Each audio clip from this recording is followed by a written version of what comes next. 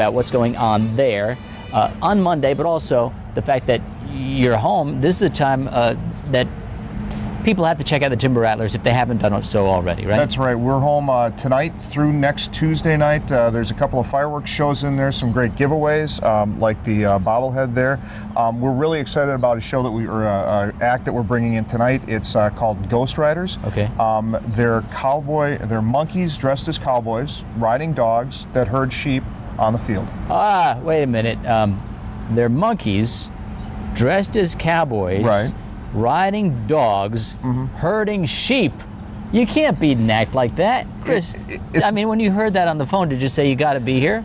Yes, exactly. Yeah. Exactly. When I was down at spring training, I talked with our hitting coach, Dusty Rhodes, and he said, "You've got to get this act in here." And I said, "Dusty, we got him coming in." So he's seen him in action. They showed up early because they wanted to check out Appleton and the Fox Cities and everything.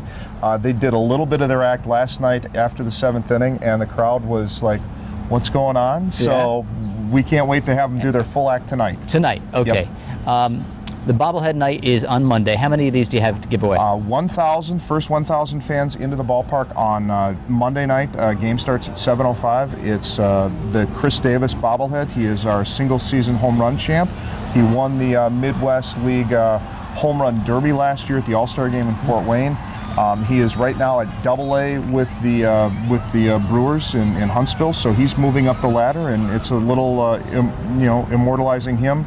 And it's also a bang for your buck night on Monday night too, with dollar sodas, dollar hot dogs, and dollar beers. Sometimes those Timber Rattlers seasons seem like they get away from us. We've been down for a couple of games this year, but you always want more. And this is the last. I mean, because you do end a little bit sooner than Major League Baseball, and people have to catch it soon, right? Yeah, our last game is Labor Day, but our last home game is next Tuesday. So I mean, we've got 6 games left. We're home 7:05 tonight and tomorrow. 6:35 on Saturday.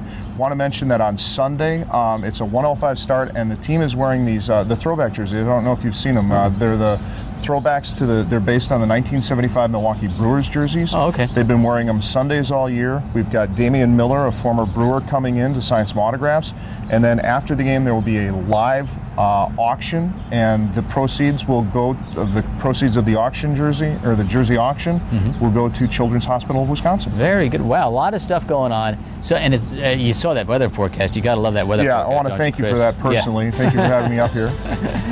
You want more information? Fox11online.com. Click on Good Day Wisconsin. We have it all for you. You're watching Good Day Wisconsin. We'll be right back.